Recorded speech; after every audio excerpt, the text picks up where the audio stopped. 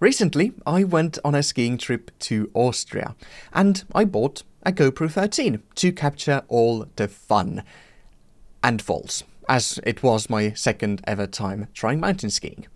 I noticed that the GoPro can shoot log, so that's of course what I opted for. And later, when reviewing the footage in Resolve, I realized that, Resolve doesn't support GP log out of the box.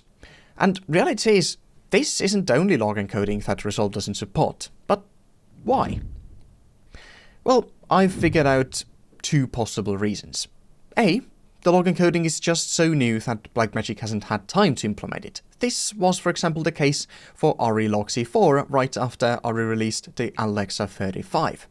Or B, the camera manufacturer hasn't released the specs for the log curve, which are typically released as a PDF white paper. Why some haven't done that? Well, we can only speculate. In the case that Blackmagic hasn't had time to implement the log curve, but a white paper exists, I or any other competent DCTL developer can just take the equations from the white paper and create a custom IDT in the form of a DCTL. Unfortunately for me, GoPro hasn't released a white paper for GP log. At this point, most colorists would just give up and either treat the footage as Rec. 709 or try and find a close enough log curve from some other camera. Thing is, I don't think that's a good idea, because the whole point of using color management is to be precise. So I asked my good friend Thatcher Freeman for help. Thing is, he has developed a script for finding log curves. Essentially, there's only a few overall formulas being used for camera log curves, so with an informed guess of which one, all that is left to do is find the correct parameters to put into the formula.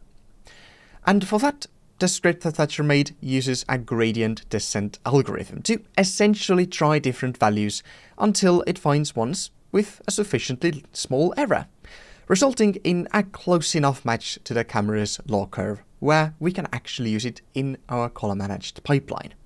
And as is the case with any other camera, this one also needs a 3x3 matrix to make the colors look correct. We did that by shooting a color checker under daylight and tungsten, and then fed those to, of course, another one of Thatcher's scripts. What the whole process gave us is a DCTL that acts as an IDT for this GoPro and outputs DaVinci White Comet Intermediate. So all that is left to do now is to place that DCTL where we would usually have a color space transform at the beginning of our node tree, and create as usual. If you're not familiar with how I like to color manage, you can check this video out to catch up. And on Thatcher's GitHub, linked in the doobly-doo, you will find many other IDTs as well for other cameras not natively supported by Resolve. For example, DJI drones. Yes, the vast majority of them officially have D-log-M, but in practice, every single one of those has it implemented slightly differently. So, Thatcher has taken the time to profile them and create custom IDTs. But that's it from me. I'm Gaur. See you next time.